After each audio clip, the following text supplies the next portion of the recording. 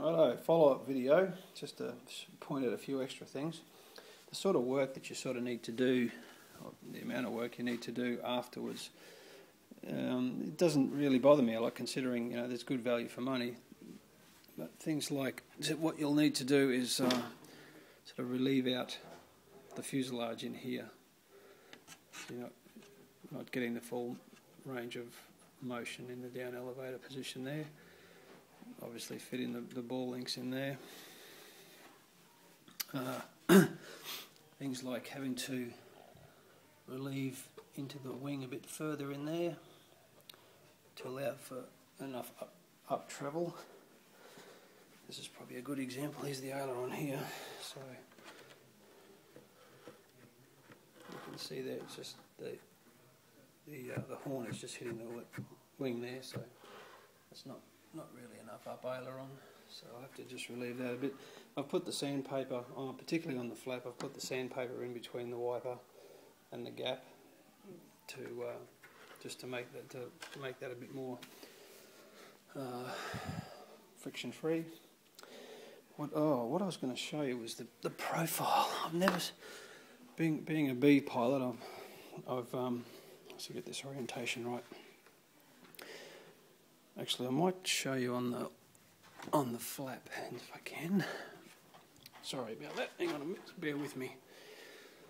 Oh. Now I'm used to sections like RG15 and RG14, etc. Just to show you that we're at a clean flat position on the root there. I don't know if this is coming in loud and clear, but I don't know if you can see how much. What would you call it, under camber or cusp there is. This is almost like a free flight section.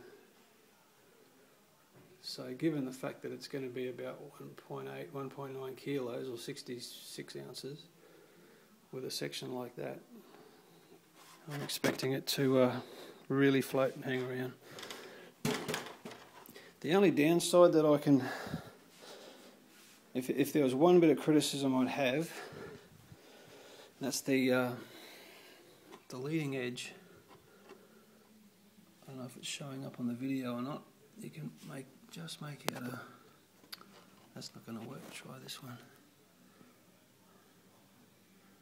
Just make out a 0.5 millimeter lip just there where there's the lower surface and the upper surface are not. They've misaligned. So there's just this little